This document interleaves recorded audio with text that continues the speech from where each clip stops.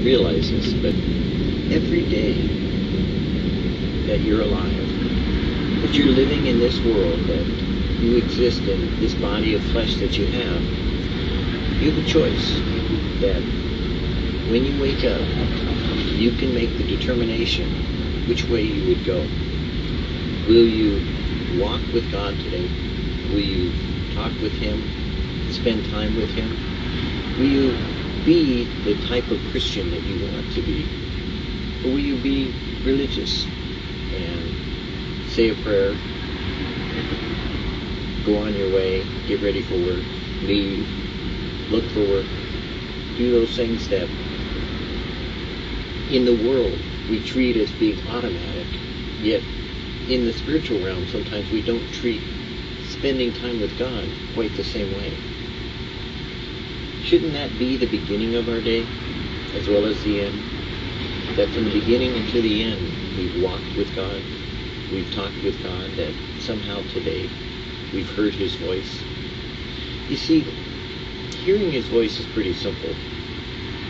You just ask Him to speak to you and then walk in all that you do according to what you hear.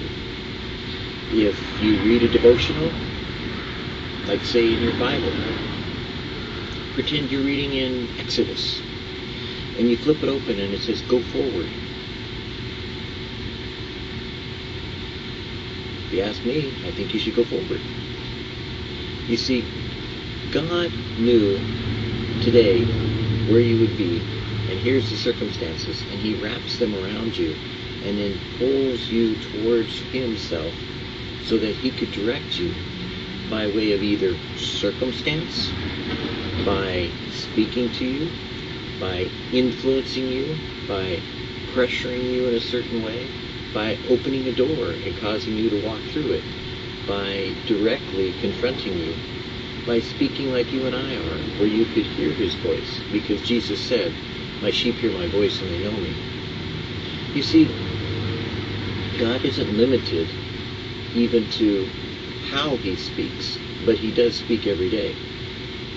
Balaam had a wonderful experience with a donkey, literally a jackass, that Spurgeon said, many of us find ourselves in equal company, because if God can use a jackass, He can use you and me.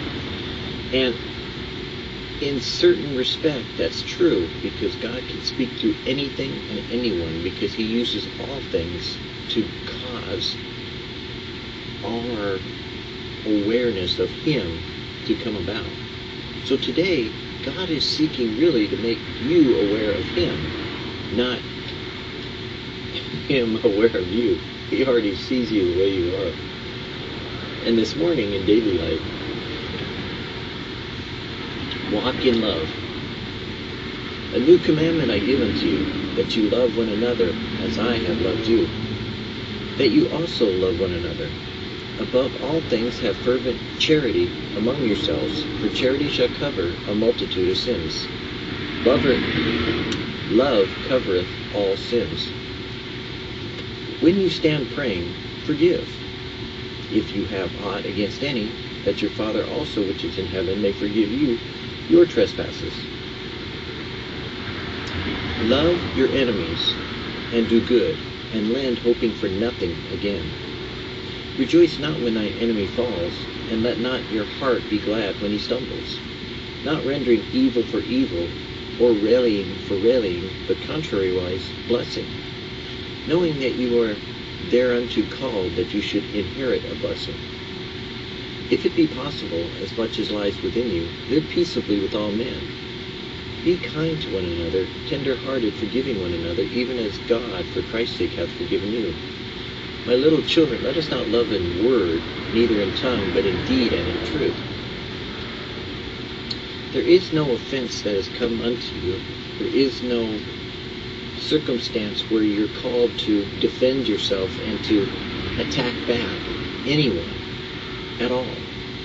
The Sermon on the Mount proves that, and Jesus is making it very clear that throughout Scripture, God has said, I am either a living God protecting and guiding you, or I am no God, for you go about as though you live as as if God cannot see, God cannot hear, and God cannot rescue his people or defend them.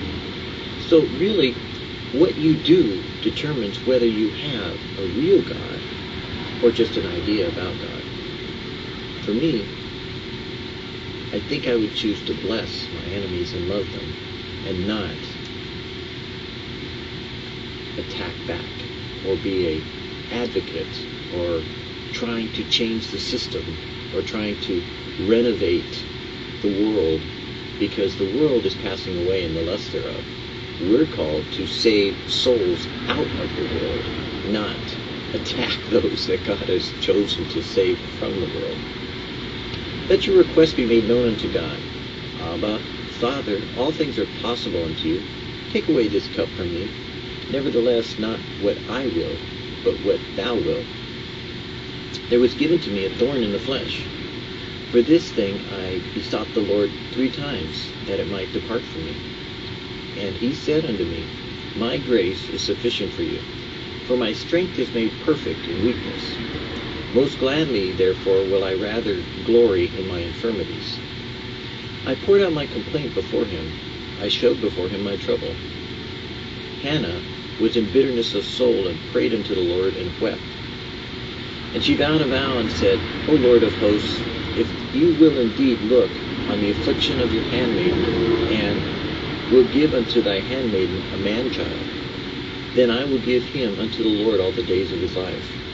The Lord remembered her.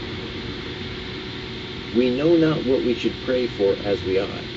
He shall choose our inheritance for us. Oftentimes we think we know what we want, but God knows what we need. We think we know what's best for us, but God has a purpose and a plan determined for us. That if we walk in his will as opposed to our will, then we find that there's a balance in our life that brings all of our circumstances into focus. And suddenly everything that we are becomes immediately applicable to what we're doing in our life. That we find complete satisfaction. That God is in the entire spectrum of what we see, what we say, what we do, and what we are, because it becomes the very center of our being. If you're only partially involved with knowing God, you're only partially involved in a reality that you're not quite experiencing the fullness of what Jesus would have for you today. Take a moment and stop and pray and ask him to show you his way and not yours.